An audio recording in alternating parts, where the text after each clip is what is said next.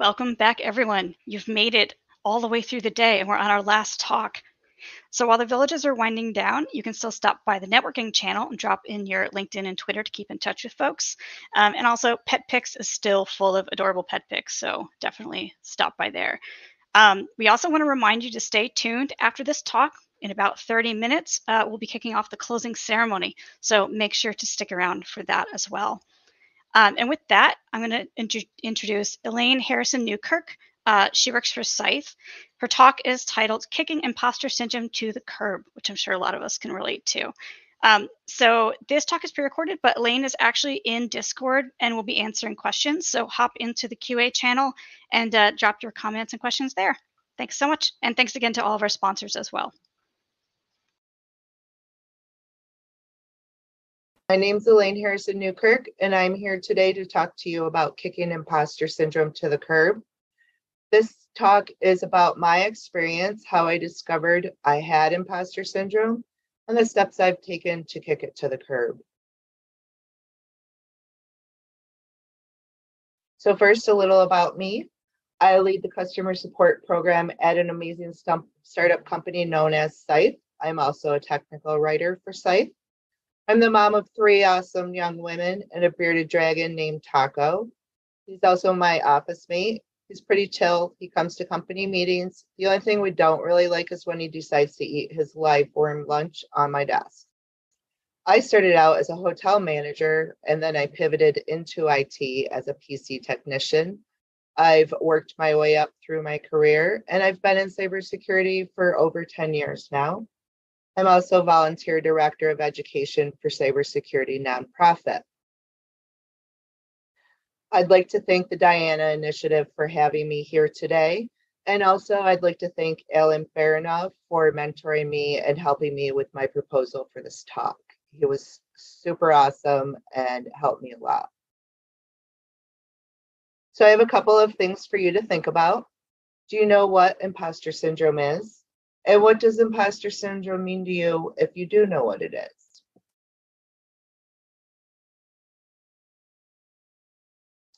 Merriam-Webster's definition of imposter syndrome is a psychological condition that is characterized by persistent doubt concerning one's abilities or accomplishments, accompanied by the fear of being exposed as a fraud, despite evidence of one's ongoing success. So for me, I don't particularly like this definition. I feel like a fraud is someone who's purposely trying to deceive other people or be deceptive. And I don't think anyone who suffers from imposter syndrome is doing that. We're not out there intentionally deceiving people. For me, imposter syndrome is just constant self-doubt, lack of self-confidence, anxiety, and worrying about how other people see me. I found this meme in a blog about imposter syndrome, and the link is in the slides. And I thought this was a great one for me because I do beat myself up for all of these things. I constantly stay up at night worrying and getting really anxious about stuff that's out of my control, stuff everyone else has literally forgotten about, like maybe a conversation I had with somebody, and I lay in bed wondering, did I offend them? Do they not like me? Did I say something wrong? Did they get mad afterwards? When honestly, it was probably a 4-minute conversation about what we were going to have for lunch. And they are not even thinking about that now. They're sound asleep. And then stuff that nobody else has even noticed. So as I said, in my perception of imposter syndrome, I feel like self-doubt plays a huge part. I'm sure if you do suffer, you have sat in team meetings and had these thoughts. You may not want to speak up during the meeting because you feel like you don't know as much as your teammates do, or you don't want them to think you're incompetent. You don't want to say the wrong thing and say it sounds stupid. Also, you may just feel like constantly like no matter how hard you work, you're not going to be able to prove that you're as good as everyone else that you work with. So think about this. What self-doubt thoughts do you have during meetings, in your personal life, during activities with other groups, maybe groups of parents or people in some community, in your community or a community you volunteer with? How do you, beat yourself up with these self-doubt thoughts? And how do we keep it from happening? That's something else that you should think about. How do you keep those self-doubt thoughts at bay? So Asana's blog, Turn Imposter Syndrome into Confidence, 15 Tips for Managers and Individuals, lists characteristics of imposter syndrome. Sorry, I have to move my head out of the way. And so this is just a short list. There's actually, I'm sure, a lot of other characteristics. And I'm sure if you put pen to paper or finger to keyboard, you could come up with a list yourself. But I've thought that these particular characteristics definitely apply to me and my imposter syndrome. I used to always feel that my skills or competence were lacking. I always felt like I wasn't going to do something right because I didn't have the stellar skills to do it. If I worked on a project and completed it and I got kudos for that, I would kind of just shrug it off and be like, oh yeah, thanks. It was just luck and Googling. Just constantly worrying that you're not good enough. Or if you work remote particularly, you may find yourself isolating yourself from team members. I still do that at times where I just kind of pull back and don't communicate with anyone. Perfectionism. A lot of us who suffer from imposter syndrome definitely work toward perfectionism, which is really just a waste of time, in my opinion. I've come to realize, for example, when I record talks, I record them 10 or 15 times trying to get them perfect. And now I realize no matter how many times I record them, I'm going to make mistakes. If I was doing a live talk, I would make mistakes. Overwork and burnout, that's something that we also suffer from, right? We're trying to prove ourselves. So we're working probably more hours than we need to. We're putting in extra time, and that's going to cause you to burn out. And you know what? Most people are not going to notice that you worked 60 hours in a week on a particular project or tasks. It's just going to be you who notices, and then you're going to be really tired. And the next week is not going to be great because you're just burnt and done with it. Setting impossibly high standards for yourself. I don't know if it comes with age or the fact that I'm working toward getting rid of imposter syndrome, but I have definitely lowered the bar for standards for myself. I do not try to be perfect. I don't try to get perfect scores on tests anymore. I'm just happy if I pass them now. Low self-esteem, intense fear of failure, and decreased self-confidence. These are definitely all characteristics that ruled my life for a really long time.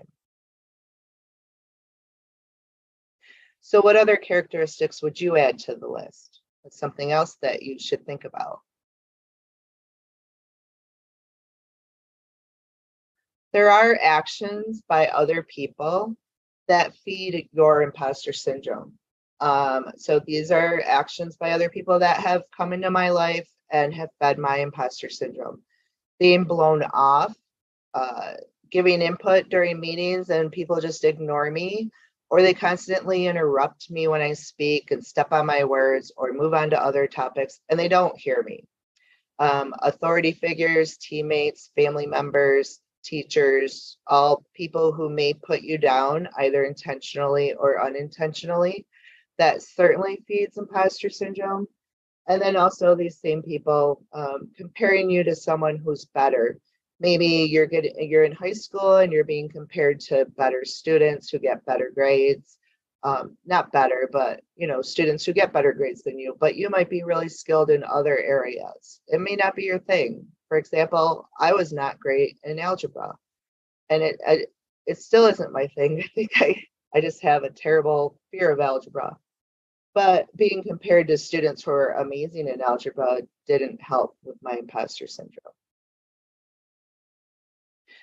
What feeds your imposter syndrome? What actions do other people take that feeds your imposter syndrome and makes it harder for you to work towards moving away from it?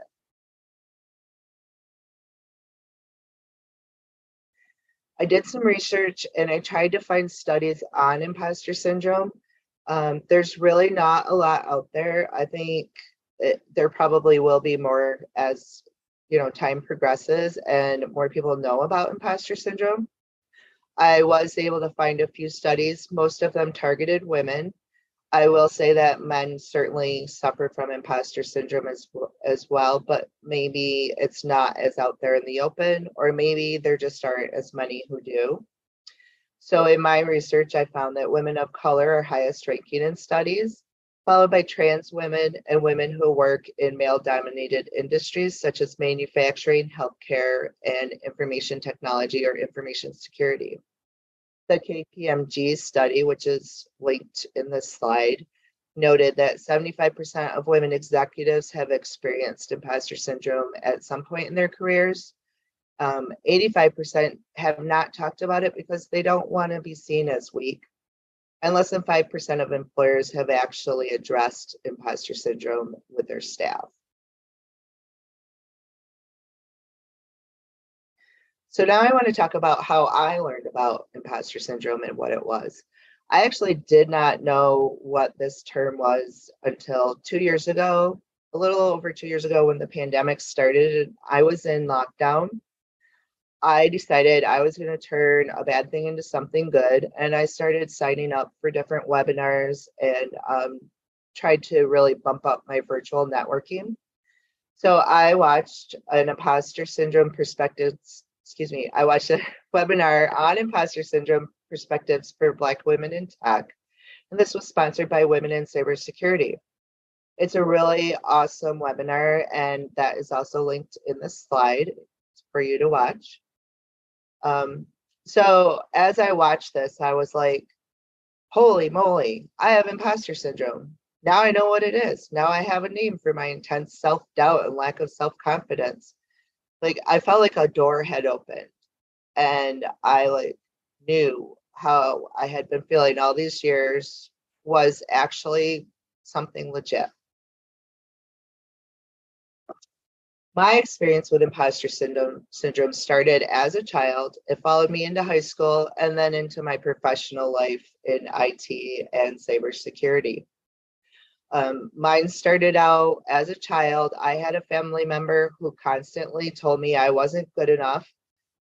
This person would either actually say the words or, play a lot of mind games to make me feel like I was less than I was or less worthy than I was. I would do the dishes and that person would make me do them over again until I did them exactly how he wanted them. Just a lot of coming down on me that did not help me as a child feel confident in what I could do or what I knew. In high school, I was a pretty decent student, but I was horrible in gym class. I was not an athlete. I was the kid that hung out the second knot of the rope and was like, hey, I can't do this. I just simply wasn't physically strong enough to climb a rope. But our gym teachers were not looking at that. They were looking at the fact that I could not climb the rope, and they made me feel really bad about myself because I couldn't. Honestly, I've never had to climb a rope in my life. And I'm sure there's a lot of other people that I was in gym class with who also have not had to. I did join a couple of sports teams. I joined soccer and I joined basketball. I ended up benched because I was not athletic and I wasn't good at it. I really didn't know what I was doing, and the coaches didn't want to waste the time on me when they had star athletes that they could focus on. So that definitely did not help with my self-worth or my self-confidence. I basically spent my last 2 years in high school sitting in the computer room, typing away on my little Commodore 64 because that's where I was most comfortable and I knew I was really good at it. As I moved into IT, my life of being dismissed by male managers and male executives began. I had so many examples of times when these people who have been working in corporate for a really long time just walked right by me, ignored what I had to say. I had one person walk by me and tell my female manager that he needed me to do something rather than just coming to me and telling me. That really upset me and obviously has stuck with me. I have had multiple times where I was interrupted in meetings or had my words stepped on by other male managers. Recommendations were ignored until male counterparts agreed with my recommendations, and then they would get picked up. I have spoken to managers in the past and told them how I felt about how they were treating me, and they promised to improve, but they didn't. I had someone actually tell me I was constantly seeking recognition and I was jealous of my coworkers, which was absolutely not true. I was just trying to get some of the issues I had worked out with this person and have him not treat me the way he had been treating me. I've also had female managers who didn't stand up for me, which really did not help at all and only fed my imposter syndrome. Now, if you want to take a minute and think about times that maybe you've had interactions like this, and did that also feed your imposter syndrome? I would assume that it did, because it certainly isn't, none of these were positive interactions. So can we recover from imposter syndrome? Is this something that we recover from? Or will imposter syndrome always lurk in the background? Is it always going to be that little ugly troll sitting in the woods waiting to jump up on your shoulder and whisper in your ear and bring you down? I don't know. I'm trying to recover from it. I'm definitely not fully recovered. I still have days where that troll is clutching to my shoulder and whispering in my ear. But these are the steps that I've been taking over the past year and a half. So to start with, I left a toxic work environment. I finally had kind of had enough of not being listened to or feeling like I just didn't know what I was doing. So I found this job at SCYTHE, and it's been really amazing. All of our management and executives support us. They encourage us to get out there and do things that we normally wouldn't do.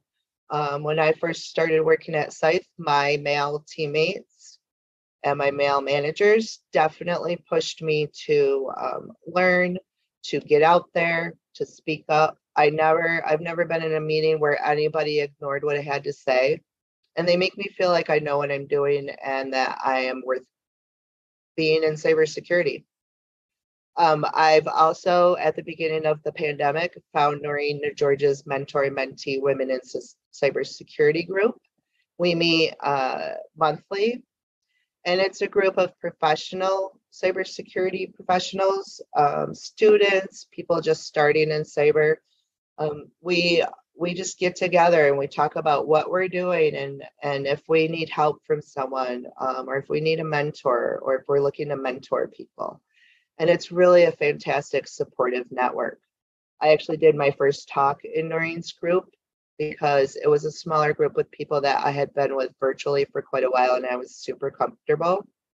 And it helped really boost my self-confidence and made me realize that I can do talks.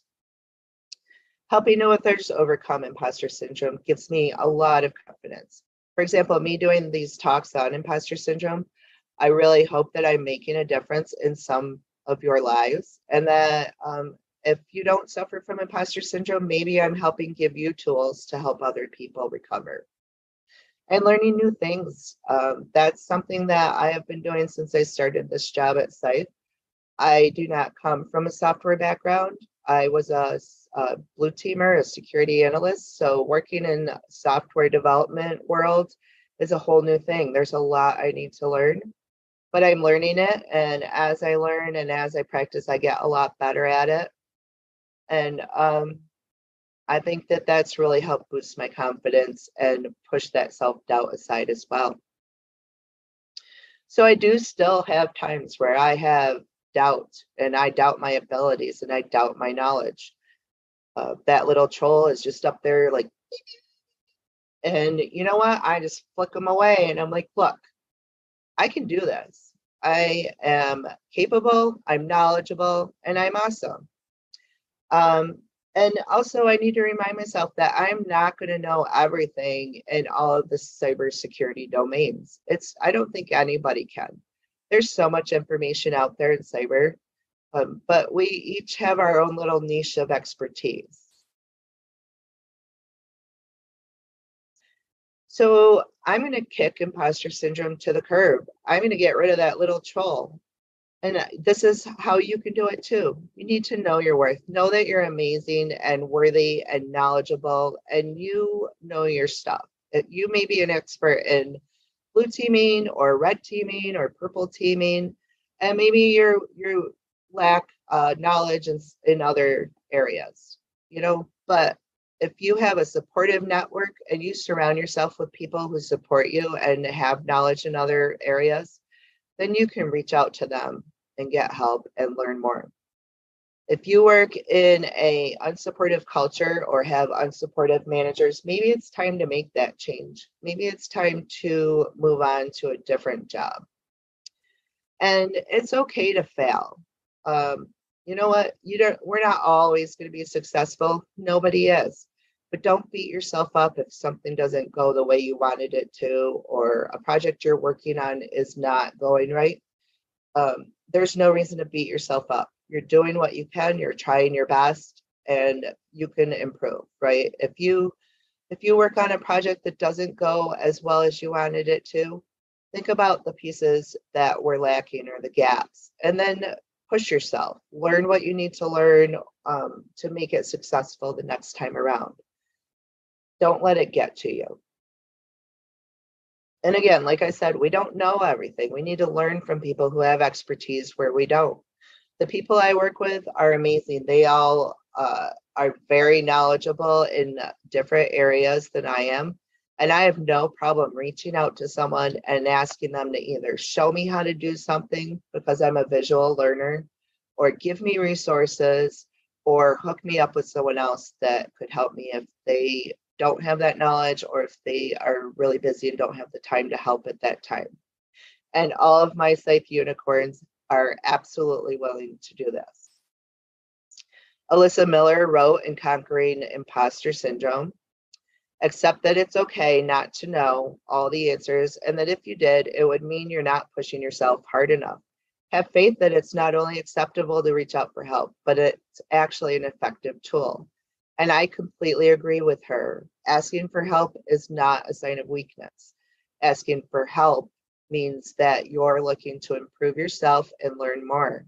It doesn't mean that you're not good enough or you don't know enough. It just means you need a little extra boost. Put yourself out there.